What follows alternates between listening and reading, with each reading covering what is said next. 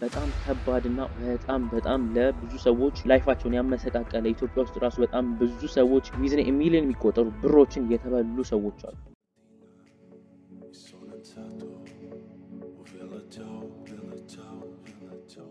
ፒራሚድ ስኪም በኦንላይን ላይ ፒራሚድ ስኪም ምንድነው? ኢቨን ተያይዞም ራሱ ወደ በኋላ አካባቢ ነግራችኋለሁ። ክሪፕቶ ከረንሲው ላይ ክሬት ተደርጓል። ሌጂት የሚባል ክሪፕቶ ከረንሲ ኮይን ማርኬት ላይ ሊስትድ የሆነ ኖርማል ስዋፕ አድርጋችሁ ተጠቀሙት ሊስትድ የሆነ ላይክ እንደነ ቢትኮይን የሆነ ክሪፕቶ ከረንሲ ተሰርቶ ክሪፕቶ ከረንሲ ግን ስካም ሆኖ ከ5 ቢሊዮን ዶላር በላይ ሰዎችን ተጭበርብረዋል። ይሄንን ነገር አያይዤ ነግራችኋለሁ። ምን አይነት ጥንቃቄ መውሰድ እንዳለባችሁ ነግራችኋለሁ። መጀመሪያ ግን ፒራሚድ ስኪም ምንድነው ከሚለው እንነሳለን።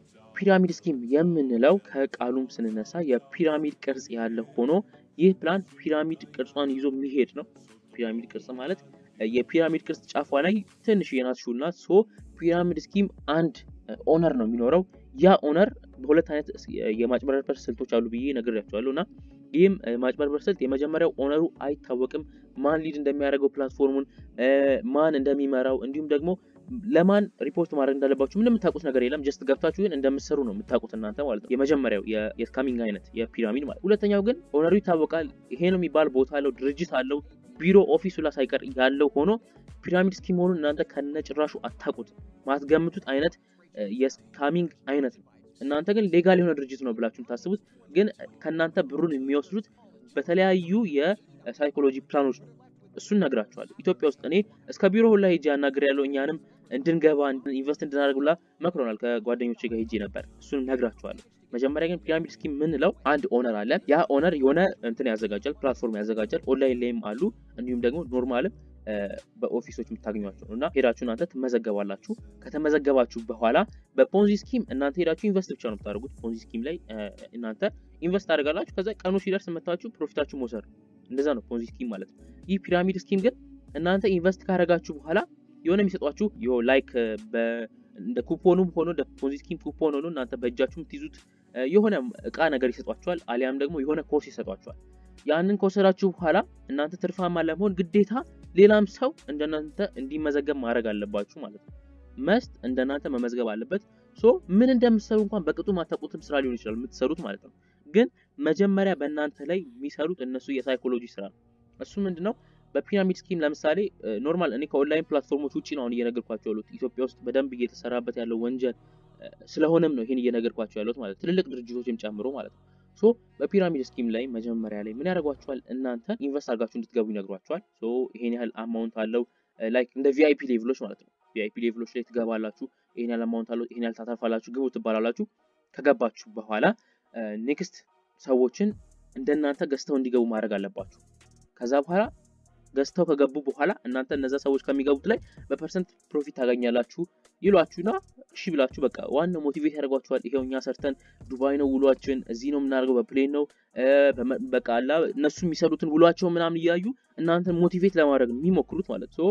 እንደዛ ያደርጓችሁና ወደ ስራው እንድትገባ ያደርጓችሁ። እንደዚህ ከሚያጭበረብሩት ዋነኛው ፕላትፎርም ኦር ደግሞ ዋነኛው ካምፓኒ ቲያንሺ የሚባል ካምፓኒ አለ። ይህን ካምፓኒ ሰምታችሁ ልታውቁ ትችላላችሁ። ኢትዮጵያ ውስጥ በጣም ከፍተኛ ግብር ይከፍላል ከሚባሉ ድርጅቶች መሃል አንዱ ነበር። ያው ከዚህ በፊት ማለት ነው። አሁን ላይ ወንጀሉ ታውቆ ከኢትዮጵያ ወጥቷል።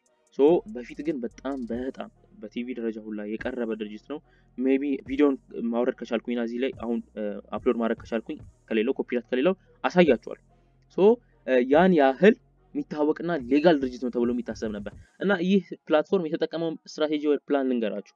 እናም ይህ ፕላትፎርም ወደ ፓኪስታን፣ ኢንዲያ፣ ባንግላዴሽ፣ ቻይና ነው ዋናው መቀመጫ። ግን እነዚህ ሀገራት ላይ ኤጀንቶች ነበሩት፣ እንዲሁም ኢትዮጵያ ውስጥ ማለት ነው። እና ይህ ካምፓኒ የተጠቀመው ፕላን ምን መሰላችሁ? እዚህ ካምፓኒ ላይ ለመግባት ገብታችሁ ተመዝግባችሁ ለመስራት የሚጠይቋችሁ ብር አለ ለመግባት እንድትመዘገቡ ማለት ነው። ያም 3800 ብር ነው። 3800 ብር ከፍላችሁ የሆነ ሌቭል ይሰጧችኋል። ቪአይፒ 1 ኦር ደግሞ ስታሮች አሉ፣ የሚሰጧችሁ ስታሮች አሉ ማለት ነው። ላይክ ሲልቨር፣ ብሮንዝ እንዲሁም ደግሞ ጎልደን እያሉ የተለያዩ ካታጎሪዎችን ከፍለው ይሰጧችኋል። እናንተ 3800 ብር ከፍላችሁ ትመዘገባላችሁ። ከተመዘገባችሁ በኋላ ይሰጧችኋል። ይሄ ካምፓኒ በአጠቃላይ የእንትን ካምፓኒ ነው፣ የሾፒንግ ካምፓኒ ነው። ቅባቶችን እነዚህ ሽቶችን ነው የሚሸጠውና ምን አደረገ? የሚሰጣችሁ ምንድነው? ሽቶ ይሰጣችኋል። የሆነ ምርቱን ፕሮዳክቱን ይሰጣችሁና ከዛ በኋላ ያን ፕሮዳክት ኖርማል ጀስት እንድትሸጡት ምናምን ይነግሯችኋል። ግን ዋነኛው እናንተ የምታገኙበት ትርፋችሁ ሌላም ሰው ወደዚህ ካምፓኒ እንዲቀላቀል አድርጉ ይሏችኋል። እናንተ ቤተሰባችሁን ወር ደግሞ ጓደኛችሁን ያተርፋሉ ብላችሁ 3800 ብር ከፍሎ እንዲጠቀም ወይም ደግሞ እንዲገባ እንድታደርጉ ይነግሯቸዋል። እነሱን ካስገባችሁ እናንተ 20% ኮሚሽን ታገኛላችሁ ይሏቸዋል። ወር ደግሞ ሌላ አዘር ታይፕ ኦፍ ፐርሰንት ይሰጧቸዋል። ይሄን ያህል ፐርሰንት ታገኛላችሁ ይሏቸዋል። ሶ እናንተ ለፐርሰንታችሁ የምታገኙት ኮሚሽን አለ ብላችሁ ሰዎችን ታስገባላችሁ። ላይክ አንድ ፋሚሊያችሁን ኦር ደግሞ ጓደኛችሁን ኢንቨስት 3800 እንዲያደርግ ካደረጋችሁት ለምሳሌ አሁን የ3800 ብርን 20% ካለ ጀስት ዝም ብለን 200 ብር ኦር 300 ብር እናንተ 800 እንኳን ቢሰጧችሁ ከ3800 800 ለናንተ ቢሰጧችሁ እነሱ 3000 ብርን ይወስዳሉ ማለት ነው። ከዛ በኋላ በዚህ አይነት ወይ በጣም ይሄ ፒራሚዱ እየቀጠለ ይመጣል ማለት ነው። which means ዋናው ካምፓኒው አለ ለሁለት ሰዎች እንደዚህ ያደርጋል። እነዛ ሁለት ሰዎች ሌላ ሁለት ሰዎችን እያለ እየተስፋፋ ይመጣል። ሶ እኔ አሁን ለምሳሌ አንድን ሰው ሄጄ እዚህ ድርጅት ላይ ገባ ይሄን ያህል ታተርፋለህ ብዬ በደንብ አድርጌ በቃ አይደል ስለ ካምፓኒው ይሄ ነው እያልኩኝ በደንብ አድርጌ አውርቼው አስረድቼው ይሄን ታተርፋለህ እኔም ተጠቅሜያለሁ ብዬ ነግሬው 3800 ብር ከፍሎ ቢገባው ወደዛ ድርጅት ከገባ በኋላ እኔ ፐርሰንቴን አገኛለሁ። ኮሚሽኔን ካገኘው በኋላ በቃ አይ ዶንት ኬር ስለሱ ማለት ነው። ሶ እሱም እንደዛው ለማትረፍ ሌላ ሰው ማስገባት አለበት። ተደማምሮ እነሱ የሚያገኙት 3000 ብር ተደማምሮ ዊዝን ኤ ሚሊዮን የሚሆን ብር ነው የሚሆነው እና ይሄ ነገር ኢትዮጵያ ላይ ከረፈደ በኋላ ነበር የታወቀው። ነገር ግን ስቲል ማለት ነው እኔም ነግሬያችሁ ነበር ቅድም ሄጄ ነበር ብያችሁ ነበር ቢሮ ድረስ መጀመሪያ ላይ በቃ ሞቲቬት ነው ሊያደርጓችሁ የሚፈልጉት ሳይኳችሁ ላይ ሊጫወቱ የሚፈልጉት በጣም ሞቲቬታችሁን ያነሳሳችኋል። በቃ መስራት ትችላለህ you can do ያሉ እንትን ይሏችኋል። ከዛ በኋላ ፓኬጆች አሉ ነው የሚሏችሁ። ይሄን ለማድረግ የስልጠና ፓኬጆች አሉ። እነሱ ፓኬጆች መግዛት አለባችሁና ሚኒመም ፓኬጁ 7000 ነው የሚላችሁ እስከ 50000 ብር ድረስ አለ ፓኬጆቹ ማለት ነው። አስቡት እንግዲህ የሆነ ተራ ስልጠና ለመሰጠን ላይፋችሁ ላይ የሆነ ለውጥ የምትለውጡበት ስልጠና አይደለም። በጣም ቀላል ስልጠናዎች ናቸው። እሱን እነግራችኋለሁ። ፍሪ የሚሰጡ ኮርሶችን በብር እንዴት እንደሚሸጡ ሁላ አለ። እነሱን እነግራችኋለሁ እና ይሄንን ስልጠና እናንተ እንድትሰለጡ ይነግሯችኋል። ከዛ እናንተ እሺ ብላችሁ ትሰለጥናላችሁ። ከዛ ላይፋችሁ ላይ ምንም የሚጨምር ነገር አታዩ። ከዛ በኋላ ምን ታረጋላችሁ እናንተ እንደገና ሌላ ሰው ካስገባችሁ ታተርፋላችሁ ትባላላችሁ። ሶ ሌላ ሰው እንደዚሁ 50000 ብር 20000 ብር ፓኬጆቹን እኔ ገብቻ አይቼ ነበር። ከቻልኩኝ ከዚህ በኋላ እንደው የምትፈልጉን ከሆነ ቢሮአቸው ድረስ ሄጄ መቅረጽ የማይቻልብኝ ቀርጬ እንደምንም ብዬ አሳያችኋለሁ፣ አፕሎድ አደርግላችኋለሁ። ከባድና ከባድ የሆነ የማጭበርበር ስልት ነው እየተሰራ ያለው ማለት ነው እዚሁ ኢትዮጵያ ውስጥ አሁንም ድረስ አለ ይሄ የፒራሚድ ስኪም ማለት ነው። ሶ እንደዛ ያደርጓችኋል። እናንተ ትሄዳላችሁ ትሰለጥናላችሁ። ከዛ በኋላ ሌላ ታመጣላችሁ በፐርሰንት ኮሚሽን ታገኛላችሁ ትባላላችሁ። ሶ እናንተ ኮሚሽን ስለሚሰጣችሁም ደግሞ የሚሰጣችሁ ኮሚሽን በጣም ብዙ ነው። በተለይ ትልልቆቹን ፓኬጆች ሰው እየገዛ የሚገባ ከሆነ እናንተ በፐርሰንት ያን ያህል ብሮችን ታገኙት በፐርሰንት ማለት ነው። ሶ እንደዛ እንድታደርጉ ያደርጓችኋል። በዚህ አይነት መልኩ ትልቅ ማጭበርበር ይሰራል ማለት ነው። ከዚሁ ጋር ተያይዘው ራሱ ክራውድ ዋን የሚባል የስዊድን ካምፓኒ ተሰርቶ ነበር። ስዊድን ውስጥ ክሬት የተደረገ ካምፓኒ ነበር ክራውድ ዋን የሚባል ማለት ነው። ሶ ይሄ ካምፓኒ ሌሎች ቦታዎች ላይ የሚሰጡ ፍሪ የሆኑ ፓኬጆችን አለ አይደል? ፍሪ የሆኑ ፓኬጆችን እያመጣ ይሸጣል። ለምሳሌ አሁን እሱ ከሚሸጣቸው ማይግሪዝ የተባለ የኤዱኬሽን እንትን አለ፣ የኤዱኬሽን ፓኬጅ አለ፣ የትምህርት ፓኬጅ አለ ማለት ነው። በጣም በውድ ዋጋ ነው የሚሸጠው እሱ ማለት ነው። እና ይሄን ፓኬጅ ተምሬ ነው የተለወጥኩት እያሉ አውቀው ሰዎችን ሞቲቬት ለማድረግ ማህበራዊ ሚዲያ ላይ በደንብ ይሰራሉ። በተለይ ሰዎች ላይ ምናምን በጣም ይሰራሉ። በሄሊኮፕተር ይሄዱ በፕሌን ይሄዱ በጣም እየተዝናና ነው ያውና ፕሮፊት አድርገናል፣ ይሄን ሰርተናል፣ በቃ እንዲህ አድርገናል እያሉ ሰዎች ላይ እንትን ይላሉ። ሶ ሰዎች ያን ያዩ መግባት ይፈልጋሉ። ግን ይሄ እነሱ የሚሰጡት ኮርስ አማዞን ላይ በጣም በርካሽ ከነሱ ወደ 80-70% ቅናሽ ያለው ይሸጣል።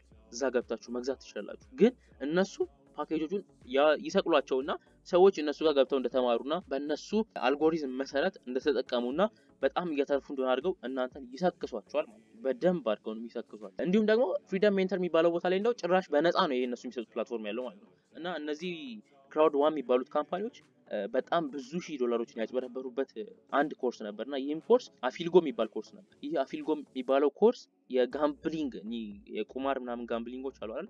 የነሱን ቲዩቶሪያል ነበር የሚሰጡትና በዛ ኮርስ በጣም ብዙ ሺህ ሰዎች ጋምብል አድርገው ብዙ አግኝተዋል እያሉ በጣም ብዙዎችን እስካም አድርገዋል። ሶ በዚህ አይነት መልኩ በጣም ብዙ ሺህ ሰዎች እስካም ተደርገዋል እና አይግራማችሁ በጣም ከምታስቡት በላይ ነው እነሱ የሚያተርፉት ማለት ነው። እነዚህ አሁን የምነግራችሁ ሰዎች ኦነራቸው ይታወቃል። ግን ኦነራቸው ማይታወቁ በጣም ብዙ ሺህ እንትኖች አሉ፣ ፕላትፎርሞች አሉ፣ ዌብሳይቶች አሉ፣ ቪአይፒ ምናምን እያሉ ሌቭሎች አሉት ዌብሳይቶች አሉ። እነሱ ላይ እናንተ ገብታችሁ ከምታተርፉባቸው ዌዎች አሉ። ነገር ግን ከነጭራሹ ባትሞክሯቸው የሚመረጡም አሉ አይነት ፕላትፎርሞችም አሉ። ሶ እነሱን ከዚህ በኋላ በሂደትም እናያለን እና ወደ ዋናው እና መጀመሪያ ስነግራችሁ ወደ ነበረው ፓርት እንምጣ። እሱ በክሪፕቶ ከረንሲ የተሰራው ትልቁ እስካም። ይህ እስካም በአለም ላይ በጣም ከባድ ከሚባለው እስካም አንዱ ነው። ይህም ከ5 ቢሊዮን በላይ ዶላሮች ስካም የተደረጉበትና በጣም ብዙ ሺህ ሰዎች የከሰሩበት ኢቭን በዝቅተኛ የሚባል ደረጃ ኑሮ ደረጃ ያሉ ሰዎች የከሰሩበት አሁን ይህ ትልልቆቹን ብናያቸው ያው አብዛኞቹ ላይ በፖንዚ ስኪም ብናይ እሱ ላይ አሁን ትልቅ ኢንቨስተሮች ናቸው ኢንቨስት አድርገው የሚገቡት በዚህ ላይ ግን በክሪፕቶ ላይ ጀስት በጣም የዝቅተኛ የሚባል ኑሮ ደረጃ ላይ ያሉ ሰዎች ህይወታችንን ለውጣለን ብለው ገብተው የተበሉበት ነውና እሱም የተበሉበት በዚህ ክሪፕቶ ከረንሲ ነውና ይህም ክሪፕቶ ከረንሲ ሜቢ ሰምታችሁ ተቀላችሁ ዋን ኮይን ይባላል ይህ ዋን ኮይን በጣም በብዙ ሰዎች ዘንድ ተወዳጅነትን አግኝቶ ነበር የሆነ ሰዓት ማለት ነው እና ለ3 አመት ነበር የቆየው ይህ ክሪፕቶ ከረንሲ ማለት ነው አስቡት እንግዲህ 3 አመት ሙሉ የቆየ ክሪፕቶ ከረንሲ እንዴት ነው በአንዴ ይጠፋል ብላችሁ ልታስቡ የምትችሉት ይሄንን የምትቆጣጠረው ዶክተር ሩጃ ኢግኒቶቫ የምትባል ሴት ነበረች We are more than just one coin. We create the world around this coin. Well, that is Dr. Ruja Ignatova, the Bulgarian businesswoman who went missing after convincing 1.5 million people to invest in her cryptocurrency. She was very impressive, educated at Oxford, a financial genius who featured on the cover of Forbes, sort of. Glamorous too, dressed in ball gowns and diamonds, she made people believe they could be rich just like her. And then, one day in 2017, she suddenly disappeared. እና ይቺ ሴት ይህን ክሪፕቶ ከረንሲ ክሬት አደረገችና በአጭር ጊዜ ተወዳጅነትን አገኘች ተወዳጅነት ያስገኘው ይህ ክሪፕቶ ከረንሲ ዋንኛው ነገር ምን መሰላችሁ ይህ ክሪፕቶ ከረንሲ እንደ ሰው ነው ቮላታይሊቲ ይሄንን በቀላሉ ሳስረዳችሁ ይህ ክሪፕቶ ከረንሲ ቋሚ ሆነ እንትን አይደለም ማርኬቱ ላይ ቋሚ የሆነ ፕራይስ የለውም ላይክ ለምሳሌ አሁን $1 ወደ USDT ሲቀይሩት 1 USDT ነው አይደለ ግን ሰው USDTን የመግዛት ፍላጎት በጨመረ ቁጥር USDT ዋጋው አይጨምርም ምክንያቱም ኮንስታንት የሆነ ዋጋ አለው አይጨምርም አይቀንስም አይደል USDT ኦር TRXን ብናይ ዋጋው ያን ያህል አይጨምርም ግን ለምሳሌ አሁን ላይት ኮይንን ብናይ ቮላታይሊቲ አለው የገዢዎች መጠን ሲጨምር የሸጮች መጠን ሲጨምር ቮላታይሊቲ አለው ላይት ኮይን ማለት ነው ቢትኮይንም እንደዛው ነው ሶ የዶክተር ሩጃ ዋን ኮይን የሚባለው ክሪፕቶ ከረንሲ ምን መሰላችሁ የሷ ተወዳጅነት እንዲያተርፍ ያደረገው እንደ ሰው ነው ክሪፕቶ ከረንሲ የሚጨምረው የሚቀንሰው ለምሳሌ በጣም እየጨመረም ነበር የክሪፕቶ ከረንሲ ማለት የሰው ፍላጎት በጨመረ ቁጥር ክሪፕቶ ከረንሲ ዋጋው እየጨመረ ይላል እና ሲጀምር የነበረው ማርኬቱ ላይ ከ1 ዩሮ ነበር የጀመረው ማለት ነው ሶ እንደ ማንኛውም ክሪፕቶ ከረንሲ ሲጀምር ከዛ በኋላ በአጭር ጊዜ ውስጥ ወደ 190 ዩሮ አደገ የአንዱ ዋን ኮይን ዋጋ ማለት ነው ሶ በጣም ብዙ ሰዎች አተረፍን ይያሉ በጣም ይሄን ኮይን መግዛት ከጀመሩ በኋላ በድንገት የሆነ ሰዓት ላይ ቆመ ማለት ነው ፕላትፎርም ዶክተር ሩጃ በህንድ ላይ የሆነ ፕሮግራም ነበረ ማስተዋወቂያ ፕሮግራም ማለት ነው በዛ ላይ የሷ ፓርትነሮችም ተያዙ ሶ ደብዛዋ ጠፋ ማለት ነው ሶ አልታወቀችም በአጠቃላይ የተጨበረበሩት ብር ሲሰላ ወደ $5 ቢሊዮን አካባቢ ተጨበረበሩ ማለት ነው እና ይህ ዩሮ 190 ዩሮ የነበረው የአንዱ ዋን ኮይን ዋጋ በ99% አሽቆልቁሎ ወደ 3 ዩሮ ወረደ ማለት ነው አስቡት እንግዲህ እናንተ በ$100 ገብታችሁ ቢያንስ ብትገዙ ይሄንን ወዲያው ሳሽቆልቁል ብራችሁ እንደዛው አሽቆልቁለ ማለት ነው ሶ በጣም ከባድ የሆነ ማጭበርበር ተሰራ ማለት ነው ስለዚህ እንደዚህ አይነት ማጭበርበሮች በጣም ብዙ አሉና ይህ ዋን ኮይን አሁን ቆመ ሰዎችም በዚህ ዋን ኮይን ላይ ኢንቨስት ያደረጉት ሰዎችም ከሰሩ ማለት ነው ሶ በጣም ብዙ ሰዎች ከስረዋል እንዲሁም ኢቭን በሚዲያ ሁላ ወጥቷል የሷ ነገር በጣም ብዙ ሰዎችን አክስራለች Jen, welcome to the show. We'd like to start with you. Just exactly how much did you lose and what effect has it had on your life? I personally lost 10,000 euros and friends collectively our loss has been 250,000 euros. It has been absolutely devastating for the last since early 2016 when I first invested. And Tim, you tried to warn Jen after she'd made the investment. What is it about OneCoin that first made you suspicious? I first was approached to check out this new cryptocurrency in March of 2015, and so I went to the website, and at the time it was a pretty new company, only about 6 months old, and the website itself just had a ton of grammar and spelling errors, and it just wasn't very well designed, and most particularly the lexicon that was portrayed on the website just didn't jive with someone who would know something about cryptocurrency.